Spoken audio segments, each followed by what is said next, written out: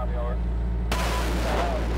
He ranks among the highest ASVAB scores ever. I have a GT score of 136 and I'm a 13 mic. At the age of 17, Specialist Brulin qualified for just about every job in the Army, and today, he still has no regrets with what he chose.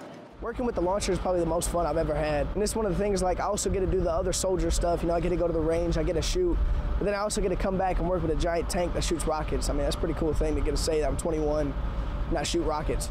And the sounds from inside the launcher tell the same story. Fire, fire. Love shooting rockets.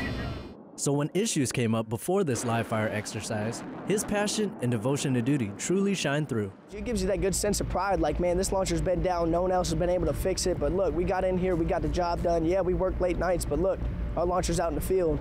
But it's worth it to be able to do this. Oh yeah, definitely the icing on the cake. Army Sergeant Thanh Pham, Rocket Valley, Korea.